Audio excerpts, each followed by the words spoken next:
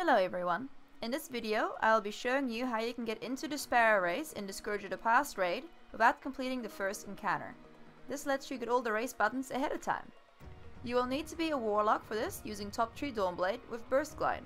You'll also need World Line 0. If you do not know how to World Line skate, you can find my guide for it by clicking the card above. Load into the raid and find this door on the first encounter. It'll be opposite the Schnell building. Walk up the wires and using a sword swing get on top of the door.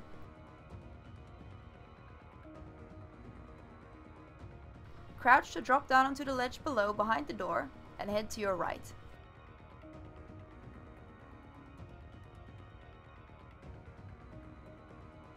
Jump down and walk along the pipes until you reach this following location.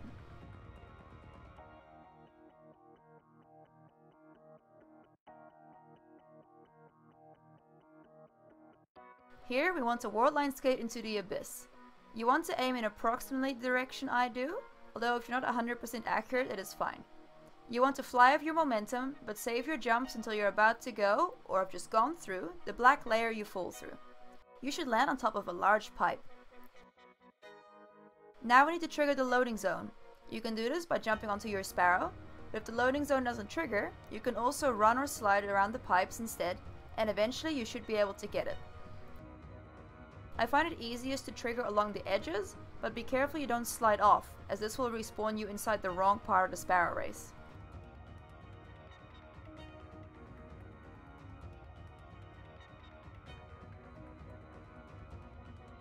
This loading zone is important because it'll make the Sparrow race section appear. Head along the pipe until you reach this following location.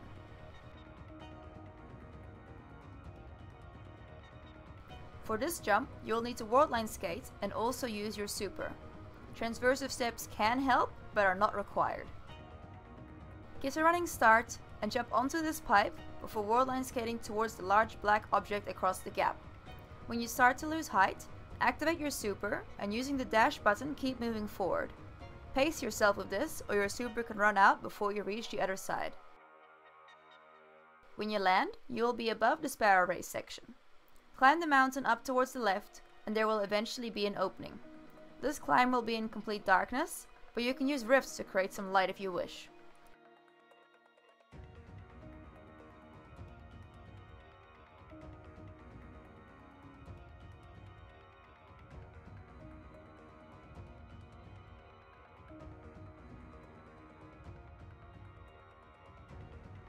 If you have done all the steps correctly, you can head into the opening and end up inside the Sparrow race.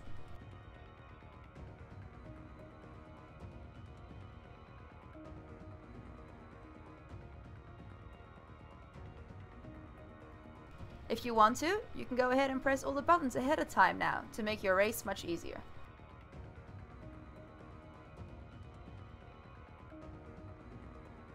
Once you've pressed the buttons, you can head to the end of the race. The door to the chest finish will remain locked even if you've pressed all the buttons though, and blow yourself up to be teleported into the start of the race.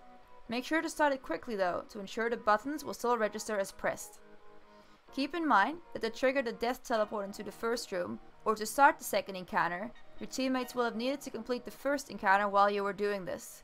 Doing it if the encounter has not yet completed will simply teleport you back into the same room, and also the punching door buttons will not work. And there you have it, the method you can use for breaking into the Scourge of the Past Sparrow race. I hope you guys enjoyed the video and I will see you all next time.